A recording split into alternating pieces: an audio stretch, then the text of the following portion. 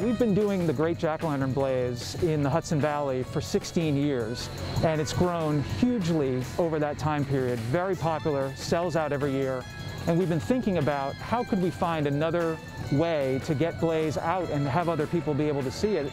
We spent a couple years looking for the right site, and here tonight, for the first time, we have brought it to Old Bethpage Village Restoration on Long Island. More than 7,000 hand-carved jack-o'-lanterns lit up throughout the landscape.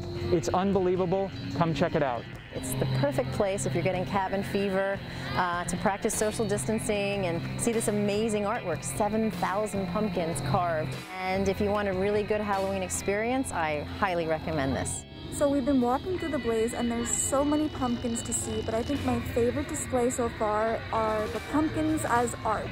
Look at that pumpkin Mona Lisa. That is crazy detailed. We are requiring all staff, all visitors to wear masks the entire time they're on site. We are asking parties to maintain social distance. We have markers to show, let the people have space in front of you, let the people behind you have space. We have only about a dozen people that do all of the carving.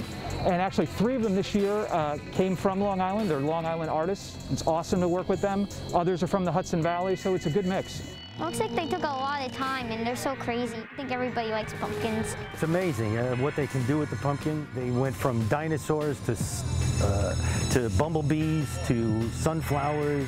It was really great. It really doesn't do it justice until you actually see it yourself.